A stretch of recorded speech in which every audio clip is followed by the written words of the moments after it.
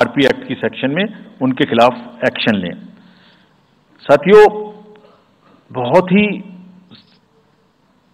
Determination के साथ हम हिंसा मुक्त चुनाव देना चाहते हैं। चुनाव में हिंसा की कतई गुंजाइश नहीं है। राष्ट्रपति महात्मा गांधी जी ने कहा था, मैं हिंसा का विरोध करता हूं क्योंकि उससे पाया हुआ समाधान बहुत कम वक्त के लिए होता है और उससे पैदा हुई नफरत हमेशा के लिए। Only peace is everlasting. Violence doesn't solve anything. We will request everyone, all political parties, all candidates, that they must be very cautious of this point. We'll be ruthless if anywhere the violence happens. Similarly, coming to the money, आप जानते हैं, मैंने पहले भी आपको दिखाया है कि पिछले जो 11 इलेक्शंस हुए हैं स्टेट में, राज्यों में, और उसी की वजह से ये कन्विक्शन है जिससे हम आपसे उसके बारे में बात कर रहे हैं। We are talking to you from the strength of our outcomes. 3400 crore रुपए के करीब का कैश मूवमेंट को रेस्ट्रिक्ट किया गया 11 इलेक्शन में। एवरी स्टेट, राजस्थान, तेलंगाना, मध्य प्रदेश, नागालैंड, गुजरात, हिमाचल, मिजोरम, त्रिपुरा, छत्तीसगढ़, हर स्टेट में उससे पहले इलेक्शन में जो भी हुआ था उससे 200, 400, 500, 700% की वृद्धि हुई। Total 3400 crore is around 835% higher. ये जो धन बल का जो उपयोग है, जो धन का उपयोग है, जैसे बल का उपयोग कुछ राज्यों में ज्यादा है, ऐसी धन का उपयोग भी कुछ राज्यों में ज्यादा है। हम इस बात से भी बहुत वाकिफ हैं। We are aware fully that there are differential vulnerabilities in each state. Some states have more violence, some states have more money, some states are more kind of a geographical problems. So whichever problem pertains to a particular state, based on this differential analysis, we would be having a differential level of treatment for that state. Misuse of money हम नहीं होने देंगे। इसके लिए भी हमने enforcement agencies को, सब स्टेट्स में एनफोर्समेंट एजेंसीज के साथ बैठक की है। दिल्ली में हम सब हेड्स ऑफ द एजेंसीज के साथ फिर से बैठक करने वाले हैं आज के बाद तुरंत। क्या कहा है उनको हमने कहा है कि जो freebies, liquor, cash, cooker, sari, machines, what ever kind of freebies किस किस स्टेट में बंटने की शिकायतें आती हैं, उसको 100% रोकें। रोकने के लिए एनालिटिक्स बेस्ड कार्य करें। सो whom have we directed?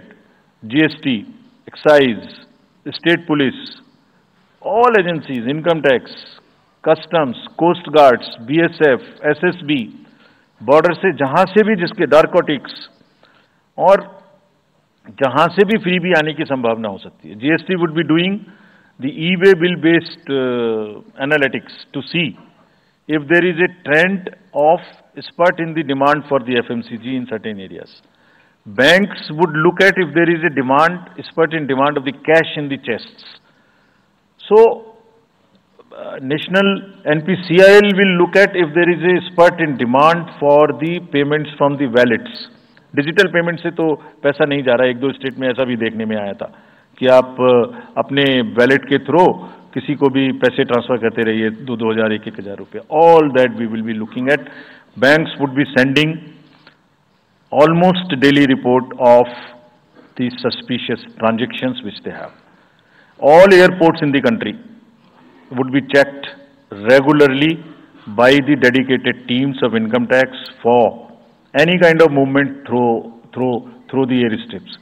और जहां जिन राज्यों में एयर स्ट्रिप्स कॉमर्शियल के अतिरिक्त हैं, जहां हेलीकॉप्टर्स लैंड कर सकते हैं, we have asked and we have got actually the bureau of civil aviation of security to issue detailed instructions कि जिस किसी क्षेत्र में हेलीकॉप्टर या चार्टर्ड फ्लाइट उतरेगी, वहां जो भी सामान उसके अंदर में उसकी as per the directions, as per the instructions and guidelines of the BCS, almost equal to the commercial airports, checking hogi.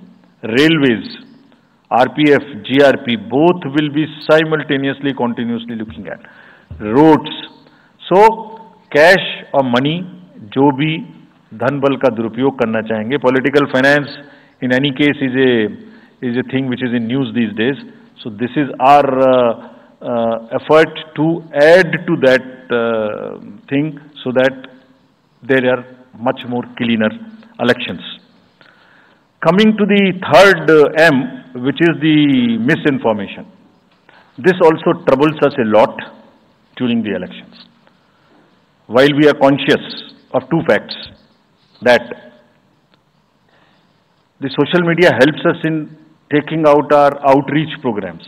जितना हम यूथ, विमेन, वोटर्स को अपने पास लाने की कोशिश करते हैं, उस मीडियम को यूज करते हैं.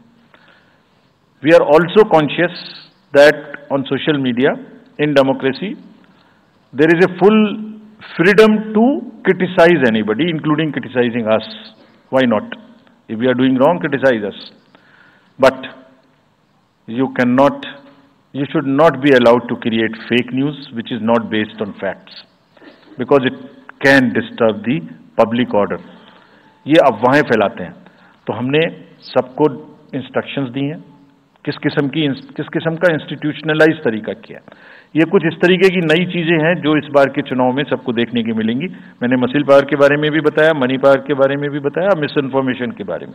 तो ये जो प्रोसेस है इलेक्शन का, जो आज से शुरू हो रहा है काउंटिंग के बीच तक, जिसमें शोर शराबा गंदगी की संभावना बनी रहती थी, वो हमारा प्रयास है कि कम से कम हो. उसके प्रति हम बहुत ज्यादा सजग रहें. इसमें क्या करेंगे? Under section 69 and 79(3) of the IT Act, authorized authority of each state is empowered to ask for takedown of the social media posts. In almost all states, authorized officials have been appointed or are being appointed. In each district, we have done thorough trainings as to how to deal with this kind of a menace. So this is on the preventive side. But there is also a promotional side. All our entire machinery will now react to whatever is coming by facts.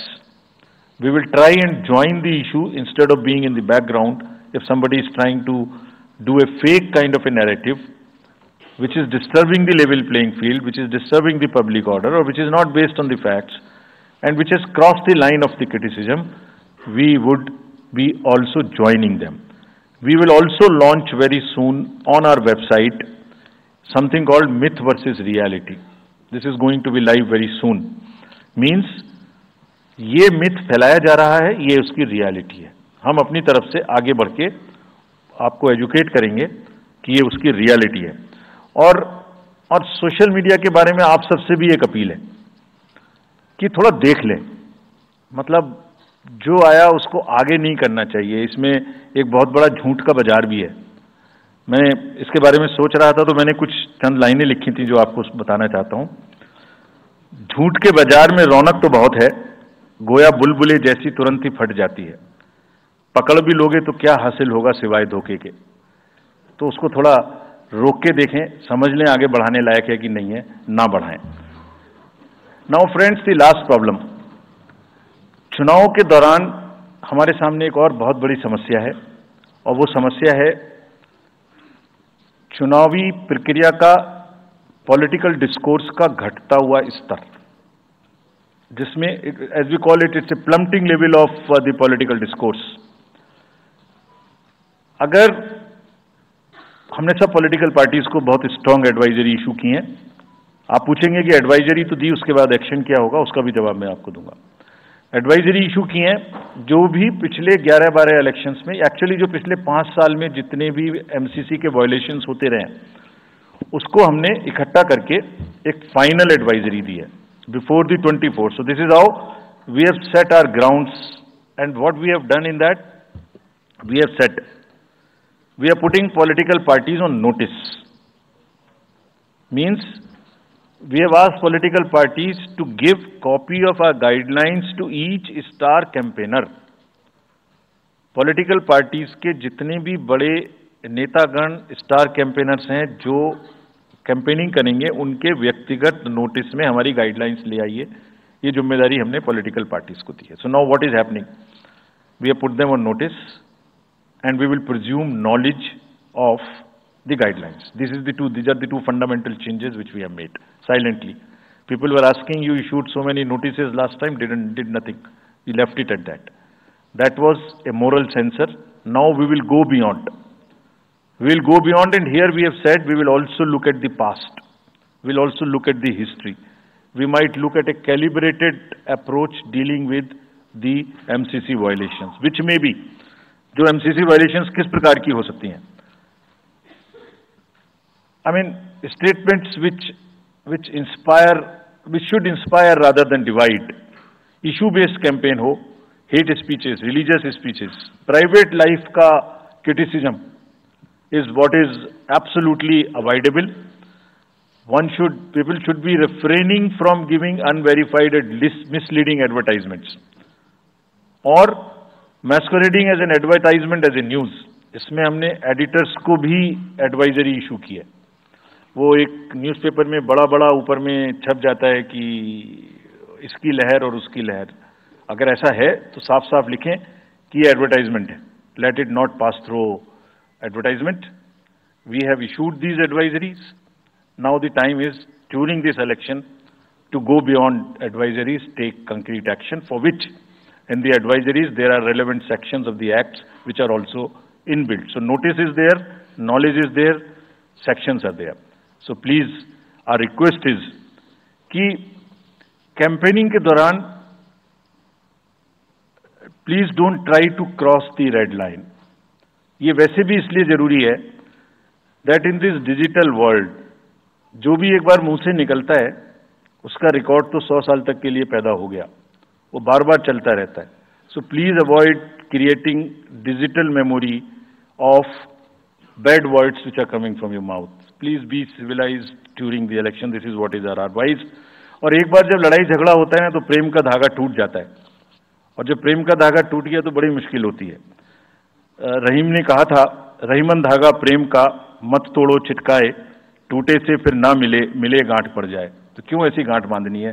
थोड़ा प्यार मोहब्बत से campaigning करें, शोर शराबा कम हो. Friends, political parties को और भी बहुत सारी स्ट्रीमलाइन करने के लिए उनकी एक्टिविटीज को हमने कदम उठाए हैं. ये मैं पिक्चर आपको इसलिए दिखा रहा हूं कि हर फील्ड के अंदर में we are ready that how we would control this. क्या किया है? Around 537 registered unrecognised political parties have been taken out of the political space. वो क्या करती थी? किसी के नाम में कैंडिडेट खड़ा कर दिया, गाड़ियों की परमिशन ले ली, दूसरा कोई यूज कर रहा है, किस्म किस्म की भांति एंटाइटलमेंट ले लिया, भांति भांति का वो देवर cluttering the political space, crowding out the genuine persons. So that is what it has been done. सारी फाइनेंशियल जितने भी अकाउंट्स हैं पॉलिटिकल पार्टीज के और जितनी भी कंट्रीब्यूशन रिपोर्ट्स हैं वो सब डिजिटाइज्ड फॉर्म में हमारे पास आएंगी, ऐसा हमने उनको कहा. डायरेक्शंस दे दिए, इट इज स्टार्टेड कमिंग. तो जो भी पॉलिटिकल फाइनेंस की चर्चा देश में चल रही है उसके साथ साथ ये भी कार्य पीछे से बैकग्राउंड में चल रहा है, because commission always believes in the transparency in the political financing. Plumbing level I have already said. We have also asked the political parties to be very, very respectful to the persons with disabilities in their discourse, not to use the abusive words, also to not use children at all during the campaigning. बच्चे नहीं है इसलिए कि उन्हें campaigning में लाया जाए. We will be very strict if anybody does that. We are also giving advisories to political parties that have internal organizational structures within your party, within the parameters and in a right form. Friends, we are appointing 2,100 observers. जितनी चीजें मैंने आपको बताई, ये सब चीज को field officers तो करेंगे ही करेंगे. हम 2100 ऑब्जर्वर्स को अपॉइंट कर रहे हैं और इस बार उनको हमने क्या खास सख्त हिदायत दी है. और जो भी डीओज लेवल प्लेइंग फील्ड प्रोवाइड कर रहे हैं कि नहीं कर रहे हैं वो स्पेसिफिकली इसको देखेंगे. Inducement and coercion, intimidation free election हो, इस पर स्पेसिफिकली नजर रखेंगे, हमें रिपोर्ट करेंगे. फोर्स जितनी भी जा रही है किसी भी राज्य में उसका डिप्लॉयमेंट रैंडमाइज्ड हो. ऐसा नहीं कि उस फोर्स को कहीं बैठा दिया, काम नहीं कर रही. या कहीं दूसरी जगह भेज दिया जहां जरूरत नहीं है. They will be randomizing the force. Entire election machinery will be randomized in the presence of the in the presence of the observers. Now,